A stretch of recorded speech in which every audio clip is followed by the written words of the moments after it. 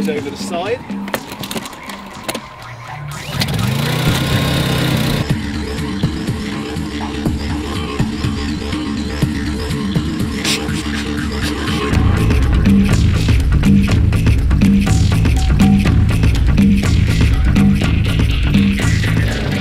Rainman Water Maker. Wow, that tastes good. I'm really surprised that I'm taking seawater and get this incredible water. Whoa, hang on a minute. How did that work? That lovely fresh water and that yucky seawater in a matter of minutes? Tell me, how does that work? Okay, time for a quick science lesson. The reason we can get fresh water from salt water is that the salt water is pushed at really high pressure through an incredibly fine membrane. That membrane will allow the fresh water to come through, but will be small enough to block the salt particles. Hence we have the fresh water coming out from one side and really intense brine water coming out the other. Alright, boring lesson over, back to it. Hi, welcome to the adventures of Sea Pigeon. It's been a long time due to lockdown since we've been out. We've managed to escape for a day today, and we now have a new Rainman Water Maker. We have not tried it or set it up yet, so we're going to give it all a run through, and this is going to be powered by our new Honda generator as well. So hopefully the two should be producing around about 120 to 140 litres an hour, so we shall see. It came with lots of spare filters and absolutely everything you need to do the job. Your main unit here and the double output there. The first thing you have to do on these, and it's only a once, is replace an oil vent in here. So where you top it up with engine oil, there's not a vent. So this is a one-off thing as long as you store it upright. So I'm just going to run through that now and change the oil vent.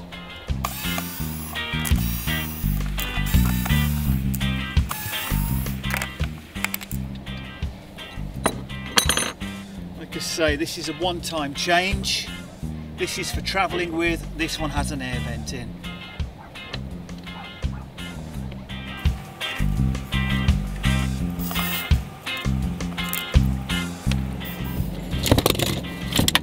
Rainman came with lots of spares, so a tool here for changing the first stage filter, and also it came with I think an additional 5-stage filters, as well as some pickling solution, which should be enough to last you a year. They recommend for pickling that if you're not going to use it for 7 days, or you can leave it fresh for 7 days, after that you need to pickle it. This is just to stop any bacteria growing within the filters. Okay, here we have the main case.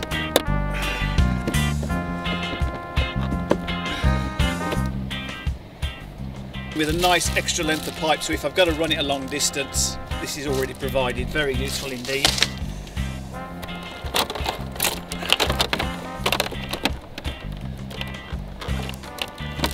Like I say, I'm brand new to this. I have not done it before.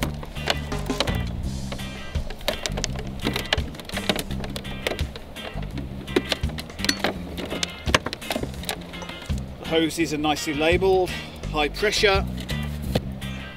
Very nice snap fit on the end of that. Very important afterwards to return these back on it to keep it clean. That's the pickling solution in there at the moment, so connect the high pressure.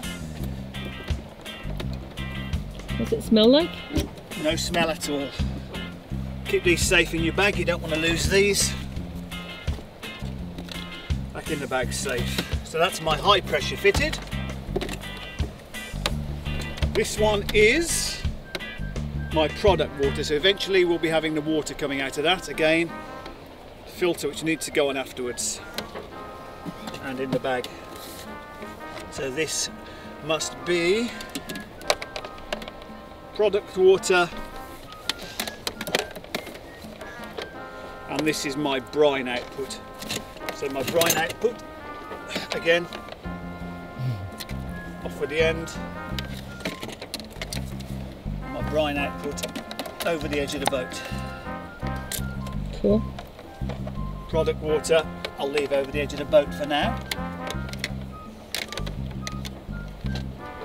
pickling solution in. So I'm going to run this for 30 minutes to make sure that the pickling solution is fully run out. One of the features I like about this is it comes with a lovely flow gauge. So we'll be interested to see how that does. Now, as far as I know, we are ready to go.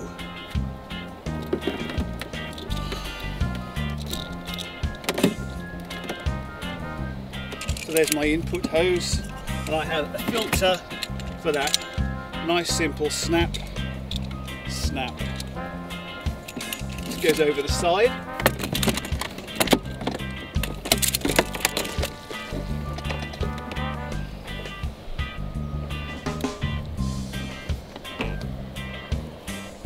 From reading the instructions, it's very important on that to make sure this never sucks air, so your input filter must be under, and never run this when you're going along unless you've got a weight on, because you do not want this sucking up air.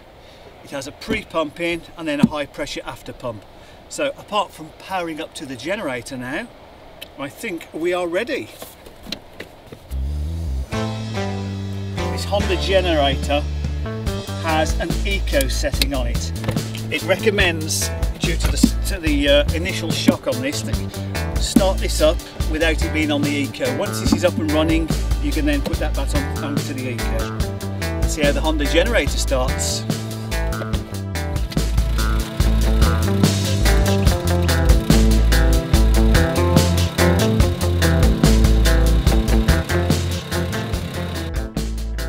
And finally switching on. Quick check that the hose is submerged and not drawing air, and another check to see that the brine is pumping out over the side, and also the white product water. When we first received this unit, it contained pickling solution to keep the membranes in top condition. It's really important, if you have the pickling solution within your membranes, to run it for 30 minutes to make sure all of the pickling solution is flushed out before using the water for drinking.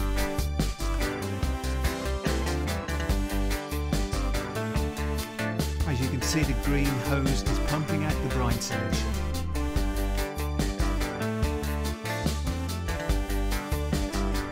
The next stage is to slowly increase the pressure valve, which opens up the flow through the membranes.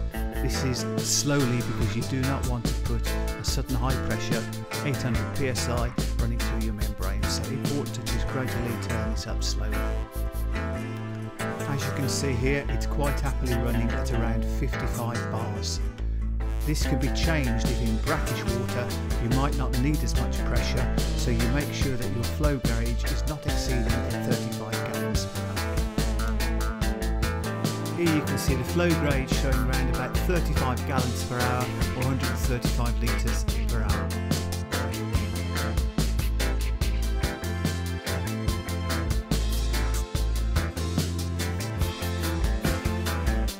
Here we filled a 2 litre container, which took a total time of 58 seconds. This is an impressive 124 litres per hour. So while waiting for the water to flush all the pickling solution out, time for a swim. And yes, it was very cold.